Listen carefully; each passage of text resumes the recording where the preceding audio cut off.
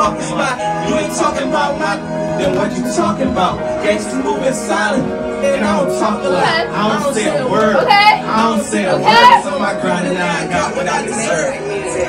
Hold on, wait a minute. Y'all thought I was finished?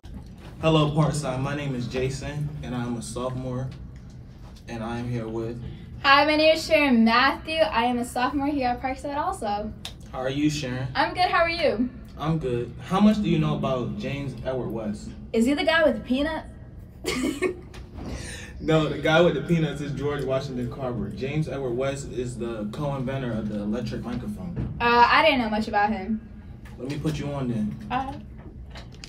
Born in Farnsville, Virginia, February 10th, 1993, the electrical engineer James Edward West, who was the son of Samuel Edwards, a funeral home owner, insurance salesman, and porter for the Baltimore, Ohio Railroad. Oh, that's interesting. What about his mother?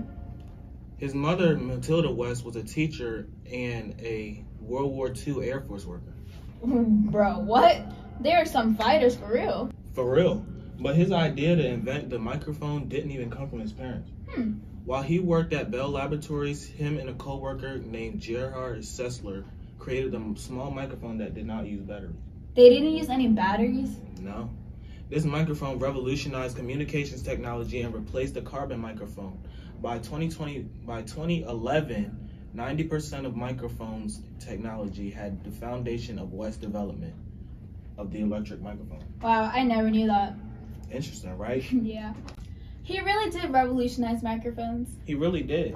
Today we use an older one, a newer one, and even my phone. So the next time you make that FaceTime call, make sure you thank Mr. James D. West for the invention of the electric microphone. Happy Black History Month, Parkside. See ya.